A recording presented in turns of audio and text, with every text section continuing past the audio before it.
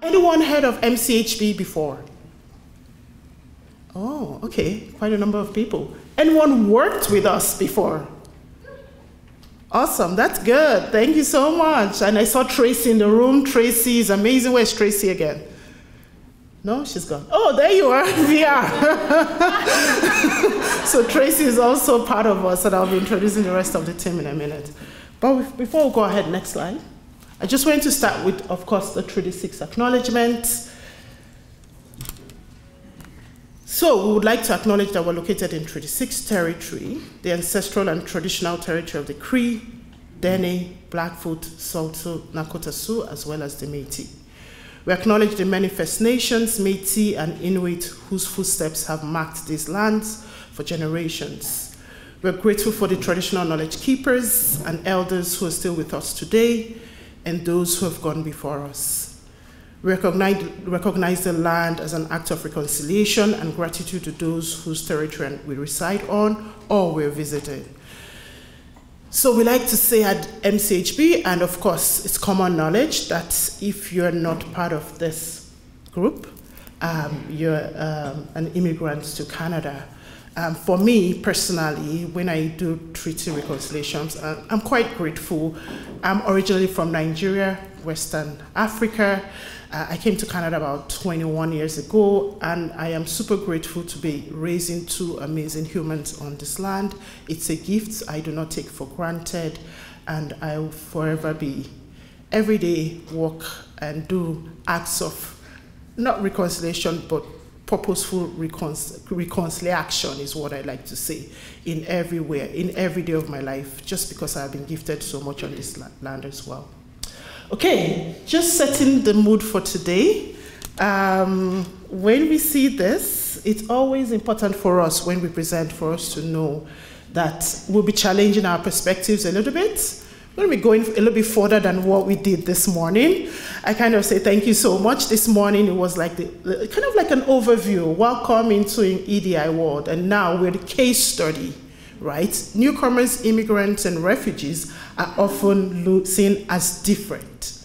So what does that mean, right? For you to be seen as different, and sometimes you don't feel like you're included or you fit in. So kind of honing it in through that lens this afternoon for you.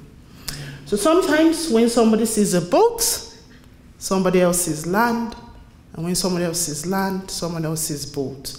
Whatever you see today, we're all just trying to have the same conversation. Sometimes we're just coming at it from different perspectives, okay? So that's just some grounding for us. Next slide. So MCHB, who are we? What do we do? So MCHB is about 25 years old. Started, next slide please. Yes, 25 years ago by a group of women who were serving their community. Women are always pioneers, eh? And our current executive director, Yvonne Chu, was one of those phenomenal, amazing women who started this organization. 25 years later, we've grown so many different programs that we do. Anyone from Children's Services here? No? Okay. They're our biggest partner, I think, out of Fort Saskatchewan. We work a lot with the Children's Services sector, and my colleague here is going to talk a little bit about that in a minute. But we've grown to about 140 cultural brokers working within 40+ cultural communities in Edmonton and environs. So I also started at some point as a cultural broker working with English-speaking and specifically Nigerian families. A little bit about my background as well. At this point, I realized I didn't introduce myself. So I've been doing this work for a long time. I've been doing this work for about 17+ years. I'm going to age myself now.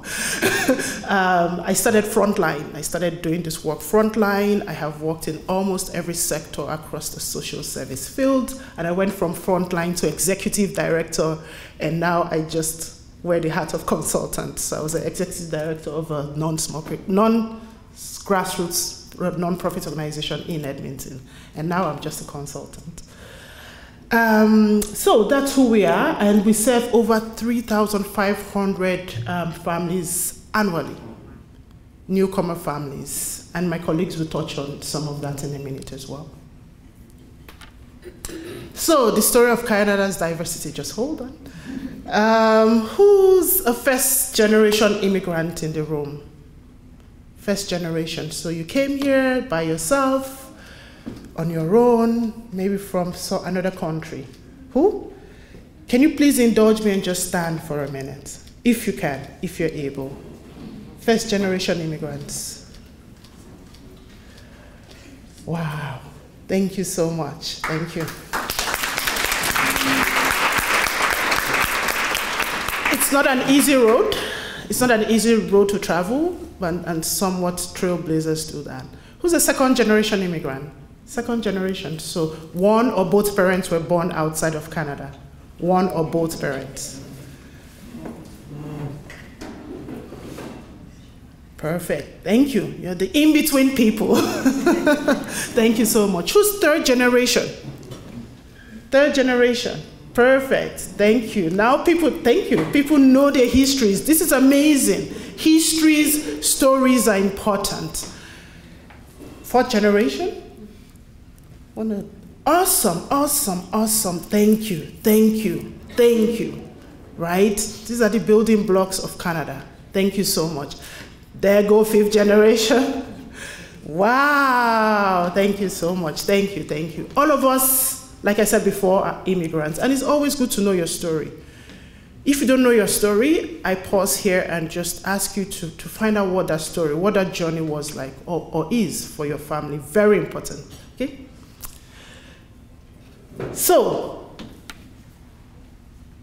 as a people, oh my goodness, I'm stuck here. The story of Canada. We need to view Canada as a country based on the displacement of indigenous peoples, alongside intentional recruitment of white English and European peoples to create a specific population and cultural traditions. This is our history. I challenged us to learn about our own history, but as Canada, that is our history. Let us not forget that, okay? So, who is coming to Canada? When we talk about, oh, immigrants are coming to Canada, who is coming to Canada? And I love stats, I love data. It's a little bit hard to read, but I can share this with anyone who wants, and there's a whole lot of story behind this chart. So who's coming to Canada? This is putting the 2021 and 2016 statistics side by side. So in 2016, Stats Canada, this is all Stats Canada, and whenever I use Stats Canada information or data, I just always like to put a caveat, because we know not everyone fills the census, okay, for so many different reasons. That's a place we're still trying to work very hard on. First reason, it's always done in English or French, and there's a large population of Canada, we'll see in a minute, that don't speak English or French. Okay, so let's always just remember that when we're looking at Stats data, Stats Canada data. And they're working very hard on it. I have to give them that. So, can you go back one? Yes, please. So, 30 more seconds. So in 2016, 2021 stats, census, India is the #1 country, Philippines, China, Syria. Who's from here? Sorry. No worries. No worries. It's changed though. It's changed. Always changes up and down. China, Syria, Nigeria, and then you see the list, and it goes on and on. And in 2016, 2021, we started to see a huge shift. For those of you who keep up with these trends, a lot of the countries in the top 10 coming to Canada are no longer heavily European countries. Don't know if folks are noticing that. And a lot of them, English or French may or may not be their first language. So our demographics are really, really shifting. Anyone, any surprises on this? Any surprises on the top 10 country? Any? Who's from the United States here? Anyone come from the United States? Anyone surprised to see the US on this map? Yes. Yeah, sorry? Yeah. Yeah, we're always surprised to see they've been religiously on the top 10 for quite some time now. Any guesses why someone in the US would want to come to Canada? Dare I ask? You know what? I'm just going to leave that alone because that's a whole 1 hour conversation. But you can ask me later. Okay, next slide, please. And I know this is quite small, but it's good for us to know that 4.6 million Canadians speak a language other than English or French, which is our, and this is 2021. It's grown. So this is data stats now because we're in 2024. But when we look at Edmonton, Edmonton is, I would say, yellowish.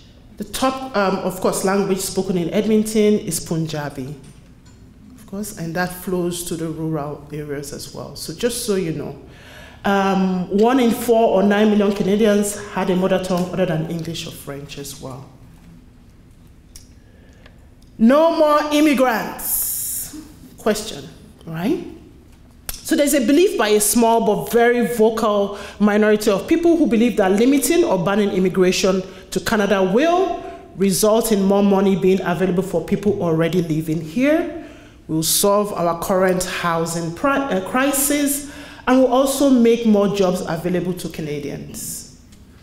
Right? There's that very loud narrative right now. But is this true? Let's find out. So the Conference Board of Canada, this is their stats, not mine, states that 25% of Canada's population will be over 65 by 2035. What that means is, right now, what that means is 5 million Canadians are set to retire in about 10 years. When this came out, 2035 was like, oh yeah, we still got time. We only got 10 years. Right now, Canada's worker to retiree ratio today is 4:1. By 2035, in 10 years, it's going to be 2:1. We can keep up, right? So Canada will need about 350,000 people, immigrants actually, to meet its workforce needs in 10 years. 100% of Canada's population growth will be by immigration in 10 years. And this is all the Conference Board is talking about, you know, economics and being competitive on a global scale, right? For us to be proud Canadians and still fly our flags in, especially locally, internally, but especially on the international scale, this is what we will need. Next slide. Canada is already at a point whereby it's almost all of its workforce, labor force, is dependent on immigration. So between 2011 and 2016, Canada added over 900,000 workers to its labor force, 90% of whom were immigrants. On 2 recent occasions, in 2014 and 2016, immigration accounted for 100% of the labor force growth. So as a country, historically, think about our history. We have always depended on immigration for our economics, for labor, for workforce, for our population, when we look at our land mass. And also, some sense, we're not having, like many other developed countries, we're not having children quite fast enough. Right? So that's the reality of Canada. Next slide, please. I'm just trying to go very quickly. And we talked about, just very quickly, I also wanted to talk about how people, when we always hear immigrants, newcomers, refugees, how are people coming to Canada? How people come to Canada depends on how they could possibly integrate as well. We have Northwest here. Northwest deals with a lot of international students as well. So how international students come to Canada will be quite different from how temporary foreign worker. I know there's some people from industry here. A lot of rural Alberta industries, you know, hire a lot of temporary foreign workers. So those have different impacts on folks as well. So understanding how somebody's journey to Canada is very important. It's part of their story. So if you don't know a question to ask people. They're always so dying to tell you how they got here, how they came here, what their story is. It's always a very important part of their story as well.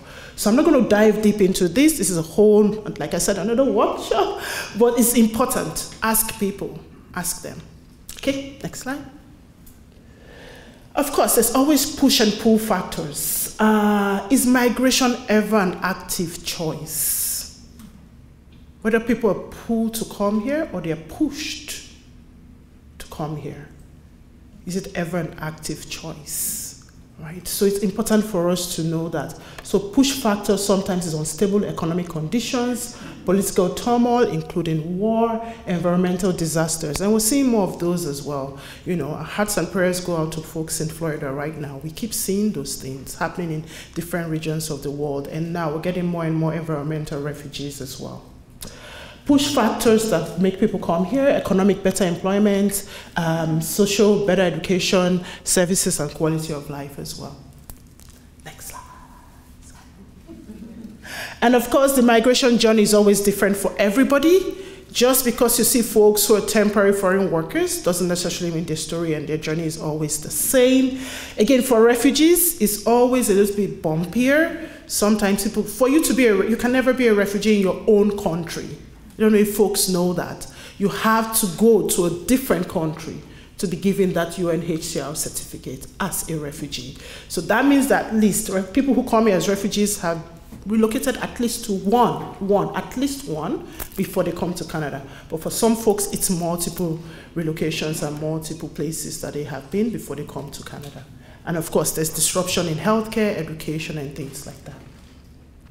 And for some folks, voluntary migrants, we just come from our home country here. I like to say sometimes we think often that refugees have post-migration traumas. A lot of economic voluntary migrants who come here have post-migration stressors, because life is not always what it was promised, right? So you have the stressor of finding a home, finding employment, and those stressors, if not managed properly, can lead to certain traumas or reignite certain traumas that people have had before. So just something for us to note as well. So the fun part now. We're going into the cultural context. Like I said, just go to the slide that has their names, don't mind. There's different layers to the immigrant story, the immigrant journey while in Canada and before they come. I can talk all day about this, but I have my three amazing colleagues who are going to be talking about it from different cultural perspectives. They're part of the community as well, so they're going to be also talking about their own lived experience, and that's why I call them living libraries. I just have a few questions for them, and then I'll open it up to everyone to ask questions as well. And they will share a few nuggets about the work they do and who they are and their story as well. So I have the pleasure of working with, and they'll be talking on in and out of these different layers as I ask them questions. It's a framework, a model that was designed by MCHB, so they'll be talking in and out of these different layers. And if there's something about a particular layer you want to know more, they're here as well. They can answer those questions as they speak.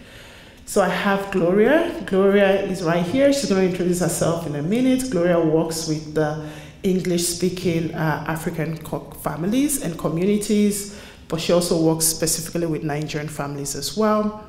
I have Hina in the middle. Hina works with the South Asian community, and I also have Hildy. Hildy works with the Filipino community as well. Okay. I'll just ask that. Do you have the mic? Okay, awesome. So Hildy, maybe you want to start, maybe introduce yourself to everyone. Good afternoon, everybody. My name is Hildy. I work as a perinatal broker with the Filipino community, and I also started a Filipino youth initiative because we found that as families migrate to Canada, the youth, the Filipino youth, they forget their own culture. So we started up a youth group to introduce to them that living a life in Canada does not mean that you forget who you are from back home, because it's important to bring that culture with you. The perinatal program, so anytime there's a pregnant mom, whether it's a complex case or straight up just pregnant mom who needs support, they come to us. Thank you, and I will pass it on to Hina. Good afternoon, everyone. My name is Hina Sayed, and I'm from South Asian community. When I say South Asian, it means it covers a big region: India, Pakistan, Bangladesh, Sri Lanka, Nepal, Maldives. So it is a big region. We are very diverse community. When I talk about my community, I'm just sharing my own experiences. It's nothing. I'm not a spokesperson for my community, but because the community is very diverse. As I mentioned, all three countries, they speak different languages, they have different culture, they have different, the way they look, the way they dress up.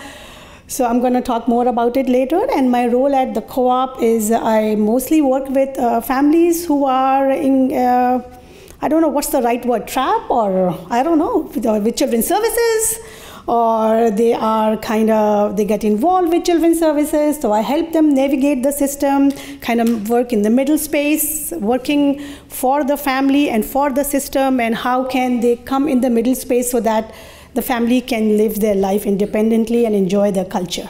That's me. Thank you. Hello, good afternoon, everyone. My name is Gloria Adeakane. I'm a cultural broker for MCHB. I represent the African community, which include Nigeria, because I'm from Nigeria, and then every other African community that has the need a broker. The work of a broker primarily is to mediate between the system and the families that have issues either with children's services or they are trying to access the services in the community, and immigration problems and every other issues that immigrants might be facing in this new country that they are. Like she said, from whatever discussion we are going to be having, we will be speaking from our experience based on the work that we do. It's not like we are speaking for our various communities. Back home, I came from Nigeria, and before I came to Canada, I was a lawyer. I work with the government as a legal officer, and coming here is a different story. And that is most of the challenges that we face as immigrants coming to a different country. So we expatiate more as the session goes on. Thank you. So can you please provide an overview, a deeper overview of your community? What languages do they speak? What are some of the pathways in which your community members come to Canada? How many are they now better? Like, how big is your community? And what groups do they include as well? In Nigeria alone, we speak different languages. And to talk of other African communities that we represent. So, I would say they have the Yorubas, the Igbos, the Hausa, the Edos, and so many. We are very diverse, and when it comes to language, they are different languages. So we just come together and speak what we call the Pidgin English. That is what everybody understands. That is the common language that we speak. In the process of immigration, they come in various ways. Some come as refugees, some come as just migrating, leaving their country, looking for a better future for either themselves or their families. Some come as PRO holders. They apply to come here, and they have the permanent residency before they come here. But at the end of it all, we are all immigrants. We are coming into a new space to start our life all over. And in Edmonton here, I would say we are like 4%, the Black community. But when you come to breaking it down, that is further broken down into the various countries that we are from, that's 4%. So you see that it's not really, we are not too much in that aspect here. So, is there anything I'm forgetting? No, don't worry. Okay, so thank you. Thank you, Gloria. So I know I'm not representing African community, but I work with Children's Services and all the agencies. Like, I still get a call from the police, from Children's Services, from other agency, asking that we need help for a family, black family. They are from Africa. Africa is a huge continent. It has 54 countries, right? So calling us and asking us for support for a black family does not mean anything. As Gloria said, it's a huge, it has 54 countries. So we need to know what part of Africa, what place and what language. Anyway, sorry, this was for, because I get that all the time. The referrals still say family is black. Doesn't say anything. Anyway, so when we talk about South Asian community, as I say, India, Pakistan, Bangladesh, we are very diverse. The three main big languages are Urdu, Punjabi, and Hindi that we speak. And there are three most dominant religion also, Muslim, Islam, Hinduism, and Sikhism. Our community is guided and our lives revolve around our faith. We do most of the practices we do in our lives and in our day-to-day life is faith-based practices, right? So it is very important when we are dealing with a family from South Asia, we need to know the exact culture. Not every brown person is from India, not every brown person is from Pakistan. So we need to ask them, are you from India, Pakistan? And what part of India or Pakistan? What language do you speak? What faith do you follow? Because as I said, faith drives our lives. When you see a woman wearing this is called hijab, and that tells you that she is a Muslim woman. But then not every Muslim woman wears a hijab. So if a Muslim woman is not wearing a hijab, that does not mean that she's not Muslim. She's still Muslim, but she's choosing not to wear a hijab. And for the Sikh community also, you must have seen men wearing turbans. So that is for sure a Sikh man, but that does not mean that if a Sikh man is not wearing a turban, he's not Sikh. Right? So every community, every family, every person is so different because it is so diverse. So it is very important for us, as Pankaj said, that we have to know those persons, ask this question. For our Alberta province, 11.5% of the total population, we are South Asian. So it's growing quite fast and a lot of immigrants are coming to Canada. The pathways that we have for immigration are mostly economic pathways, family sponsorship, and work permit. There are very less refugees from our region, and but I'm seeing that a lot of students are also coming these days because there's a lot of opportunity, but now the immigration is as a halt in that, and the student visas are also not happening. So that has impacted our community lots. Thank you. Thank you, Hina. For the Filipino community, we have over 200,000 all over Alberta, and 78% of that are staying in the big cities, meaning Edmonton and Calgary, and the rest are in smaller cities, the rural areas. So they are accessing less supports than we would like to know. The Filipinos we're mostly Roman Catholics, but there are also Protestants, and Christianism is also practiced in the Philippines.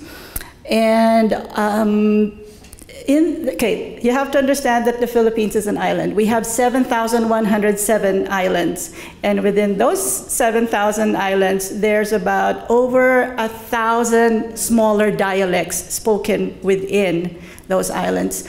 But English, thankfully, is a language that's taught in school and they're used in the government. So we are used to speaking English, broken as it may be, we still speak and understand English.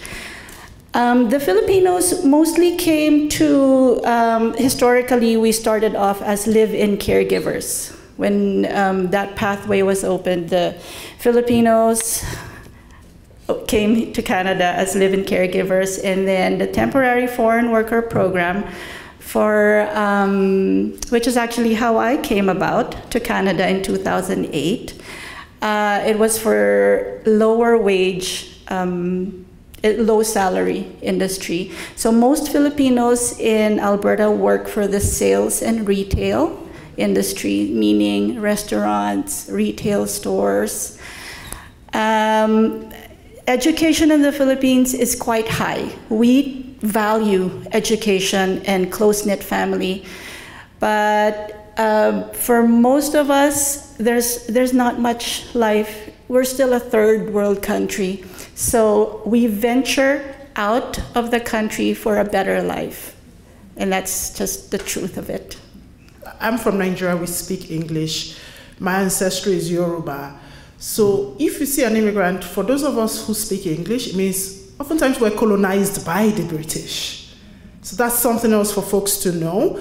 And for those who are Francophone, they were colonized either by the French or multiple colonizers. Something else for us to know, that is how we, for some of us, that have these multiple dialects or ethnicities, we all come about speaking certain languages. It's through colonization. It's colonial influences that get us there.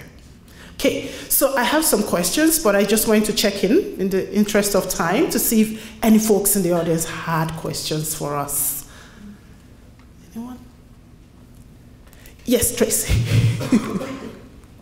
So after working with you guys for 20 years, I've never thought about this before, but being in this space, this morning we were talking about unconscious bias.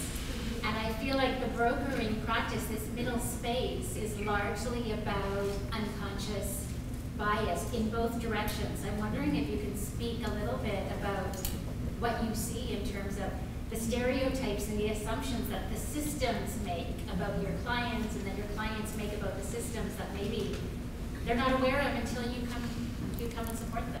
That's an amazing question. You know what? I'm going to hand it over to Hina, because most days Hina is always sitting between the family and children's services. So if we talk generally, when we talk about our communities, if for example, I'm going to be very open and honest, when we talk about hiring a Muslim people, there's a bias that they are whatever, they are terrorists and whatnot, right? So this is one of the biases that we face. And then when we go in home with children's services, they have a preassumed idea that it's a male dominant home, and the husband is a lot of power in the home. The husband makes all the decisions. And then when the mother-in-laws are there, the extended family is there, they overpower the woman. That is true to some extent, but this is also the respect that we show towards our elders and we show towards our husbands. And so when we go into the home, if husband is making all the comments and he's asking all the questions, the children's services worker, they assume that, see, woman is not allowed to speak, woman is not allowed to talk, and woman is not allowed to interject.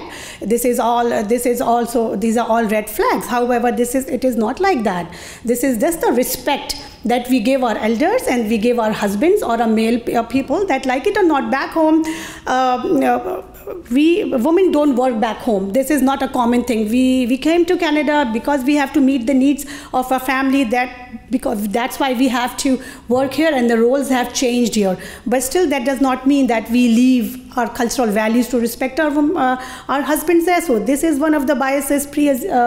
They assume things about our culture. Anything else you want to add for Filipinos? No, yeah? No, I just don't want to take it. Yeah. Right? How about you, your community? Yes. Yeah, you have something to add? Yeah.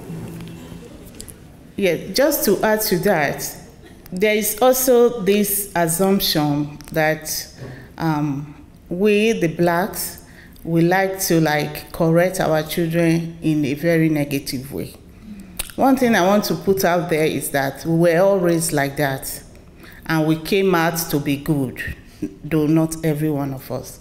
But coming here, you don't expect them to just embrace the culture that they don't know about.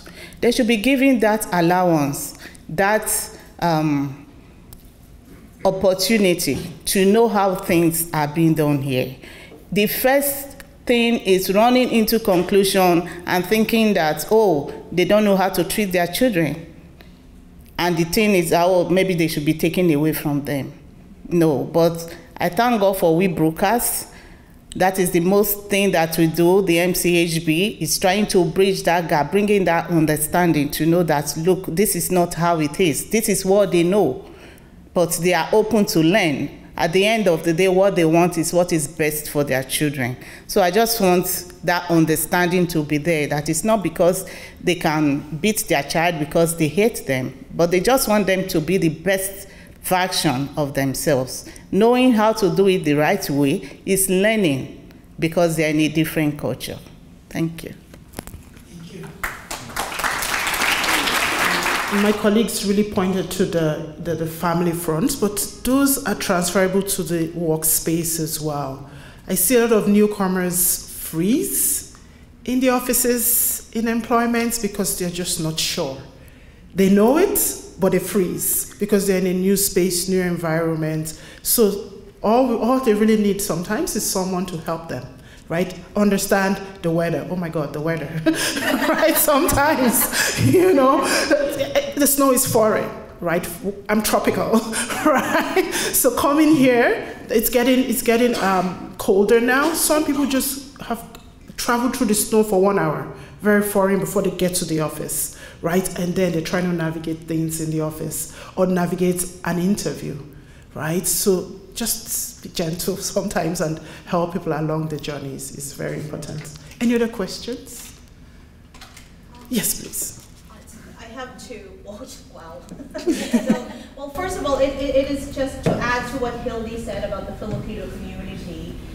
Yes, we are immigrating, and this is always a question that I get asked, like, why are Filipinos migrating? So one of the things that we need to understand is that the Philippine government spends billions of dollars on labor export policy. So in the 70s, when there was an unrest and high unemployment, the Marcos government created a labor export policy. So I did have some stats here too. So right now we have the population of the Philippines is 120 billion, and because of unemployment and unrest, the labor export policy was created to send an average of 6,000 Filipinos daily to leave the country to work abroad.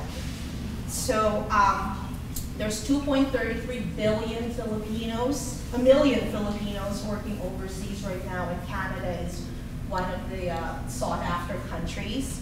And the government, Philippine government gets 33.5 billion US dollars on remittances alone. So the main export of the Philippine government right now is its people. Mm-hmm. And so this is the reason why we are in Canada and many other countries. And when you have Canada, you know, that has a hunger for cheap labor, we will always have 6,000 people from the Philippines leave the country.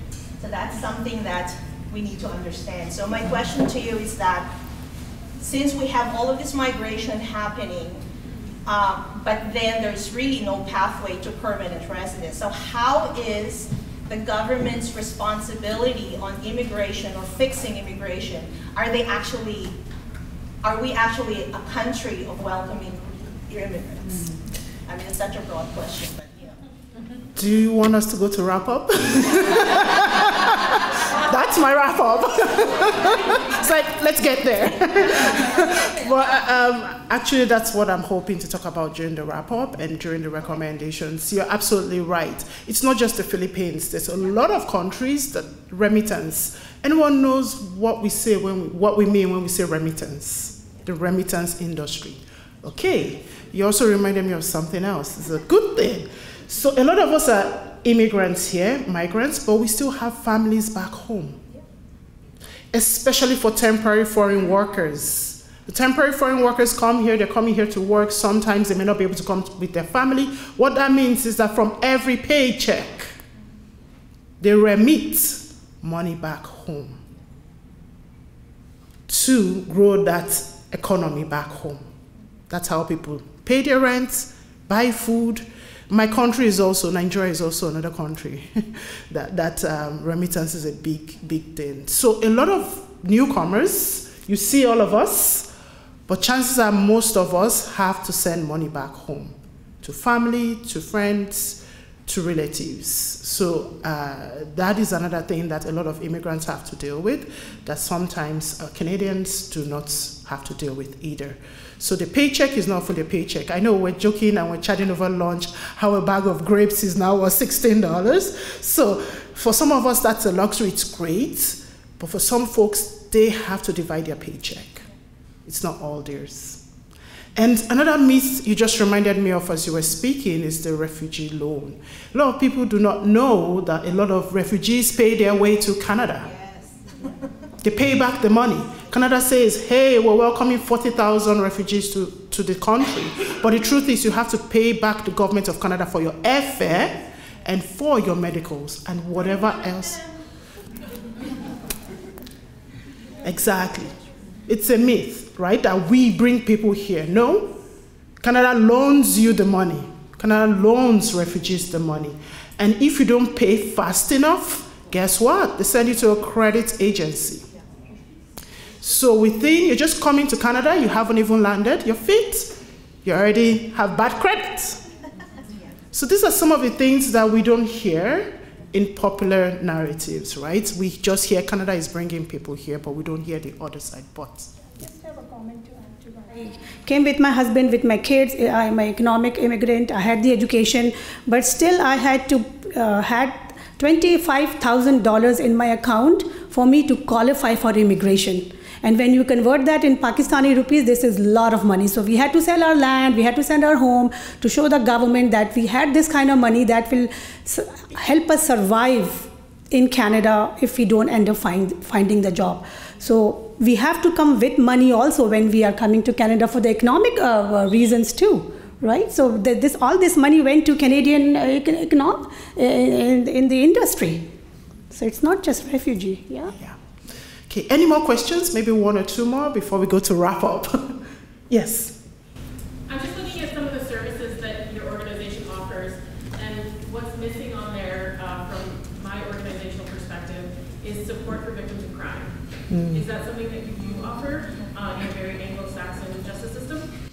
So we have a pilot project with the Suraj project. We have so many projects. We can't list them all there. So as brokers, we get pulled into murky situations, like Tracy said, some that we just like, right? So there's a Suraj project. For the victims of crime, we have a project with, in collaboration with John Howard Society. We do advocacy for them. We help them connect with resources, flee domestic violence resources, accompany them to the courthouse, help them understand the court system, help them seek legal support and legal advice. So we do work victims of crimes, yes, through our one program. That we may be able to support support organizations in Fort Saskatchewan as well, where is the Rural Multicultural Supports Project. So the government of Alberta realized that there's a lot more newcomers moving to rural. Well, definition of rural is 100,000 or less. So I don't know if Fort Saskatchewan is rural enough, and they're needing supports, right? Again, housing, everything is pushing newcomers further out of Edmonton and Calgary. So that's a pilot project we have as well, so we can chat what that looks like. So we're trying to connect with organizations as well in rural Alberta to see how we can best support newcomer integration. And the hopes is that they stay and they don't say, there's no support for us here, and then come back to the big cities. And I found this. I would love to. You know what? Please indulge me to read this. This was this morning because to really tie into. Sorry, I don't see your name from here, but to tie into exactly what you said. The other way. That way. Yes. Right. Wrap up. Ooh, there we go. Okay. So I saw this in an op-ed in Toronto Star this morning. And it talks about our current immigration situation as Canada. Canada is often seen as a land of opportunity for immigrants, offering the chance to build a better life. My partner Marco and I Both skilled professionals believed in this promise when we moved here. However, restrictive immigration policies and bureaucratic delays are now putting that promise and everything we've worked for at risk. In August 2022, we left Argentina full of hope. I enrolled in a marketing program after 6 years of working as a pharmacist in the pharmaceutical industry. Marco, who was on an open work permit, quickly found a stable job as a trade system coordinator at an important health and consumer packaging goods company. But in August, everything changed, so August of this year. His work permit extension was rejected with the explanation that he wasn't contributing to the Canadian economy. An odd reason for someone in a full-time job. The rejection also stated that we could reapply if we provided proof of my employment as a primary applicant. His rejection threw our lives into chaos, leaving us questioning how we would manage and whether we had a future in the country we had now called home. I received my postgraduate work permit the next day, but the shock of Marco's rejection remained. Despite submitting over 90 pages of documentation to prove my employment, while still waiting for his approval. For months now, Marco has been unable to work or leave the country, and the average processing time for work permits is 90 to 120 days, if not longer. Every day we remain in limbo, and the stress of not knowing what the future holds is overwhelming. In the meantime, we face financial and emotional strain as our future hangs in the balance. What happens if his application is denied again? Where would we go? What will become of life? We've been working so hard to build. What will become of life we've been working so hard to build here? Canada depends on skilled immigrants to fill critical roles, yet current policies make it difficult for those already here to maintain their status. The irony is that while sectors across the economy are facing labor shortages, policies are creating barriers for people like us who are willing and qualified to contribute. Marco's inability to work has placed us under significant financial strain. We've lost a large portion of our household income, and cost of reapplying and restoring his status continues to rise. Just like Hina said, there's costs to it. Our savings meant for our future are being depleted to cover daily expenses and fees just to navigate this bureaucratic maze.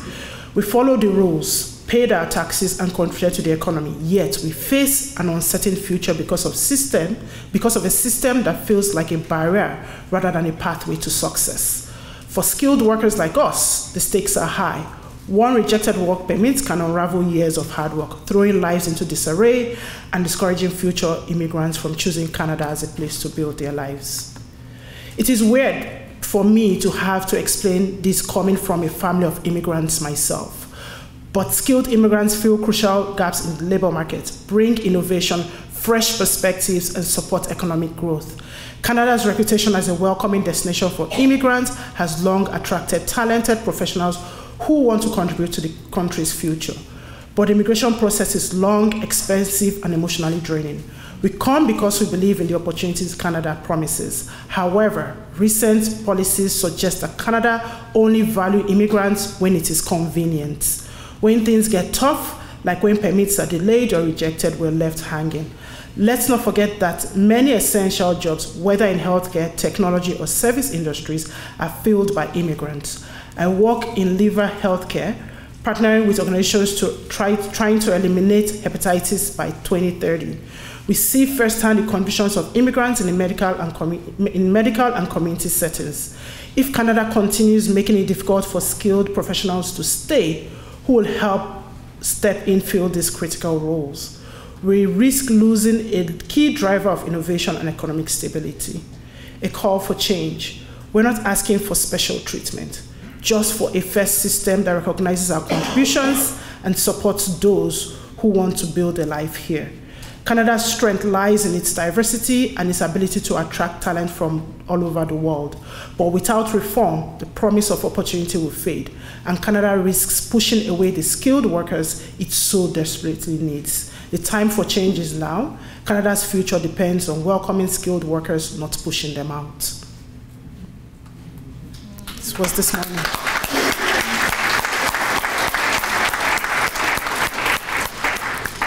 And if you want to know more, again, I put, it's in the slides, and anyone who needs the slides, I'll share them. Oh, well, Amber already has them.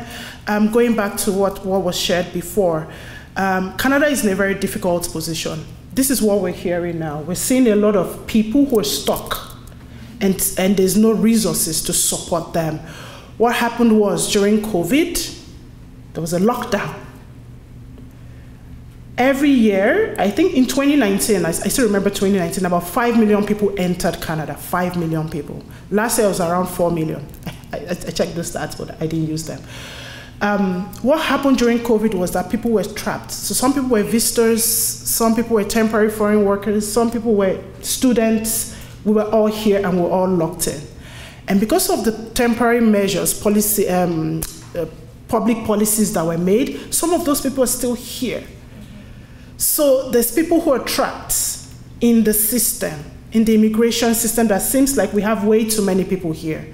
But some of these things are the residues of COVID that were still, effects of COVID that we're still trying to walk through as a country.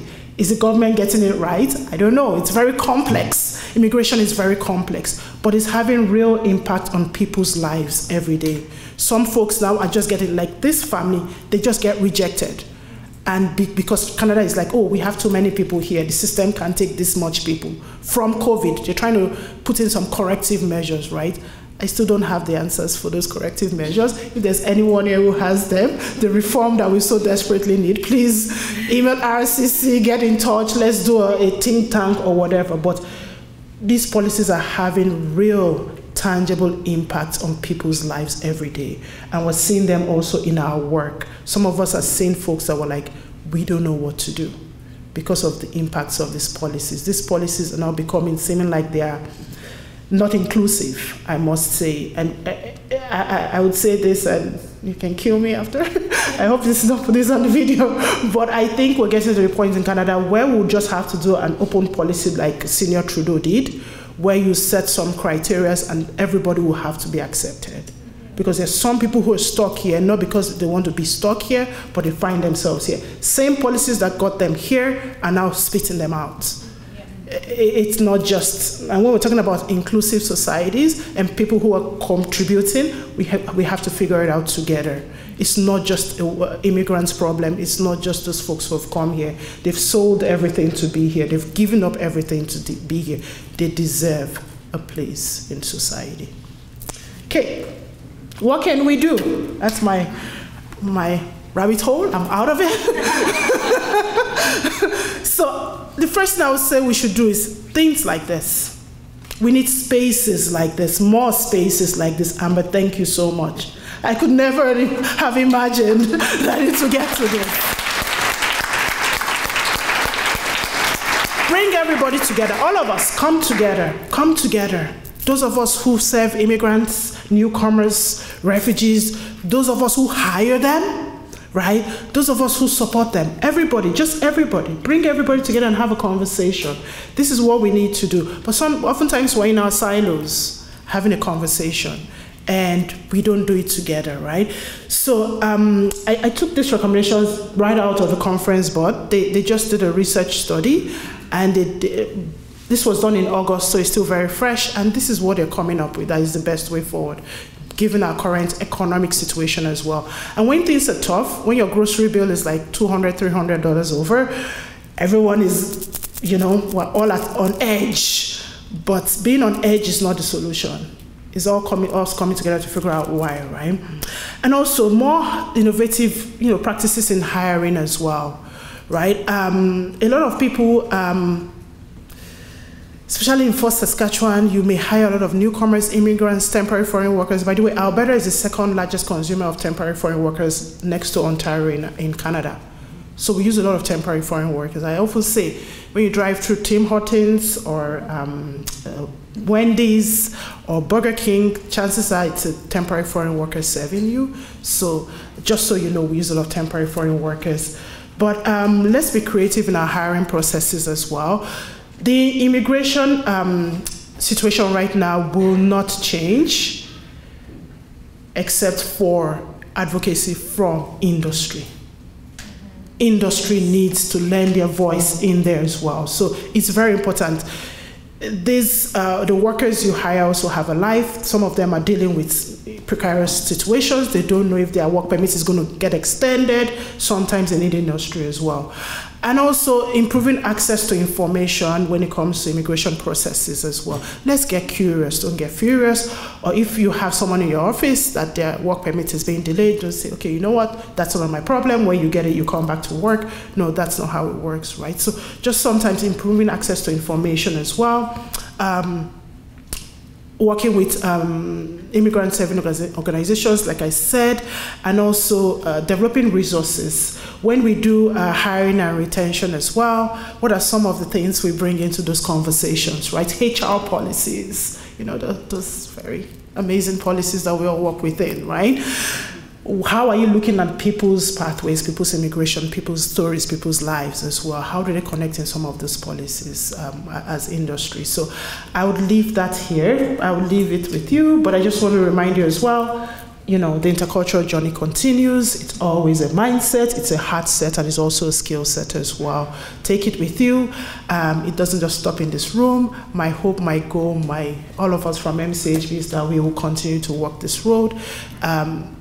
It's not going to change. Canada needs new immigrants, whether the policies change or not. We need immigrants historically for our workforce, for our population growth. And Canada likes to brag. Canada likes to brag on the international scale. Look at us, we're better than America. We always say that, right? So in order for us to keep bragging, we need immigration. That's just the way it is, and that's the reality. Thank you so much, everyone, for listening to us. I hope it was helpful.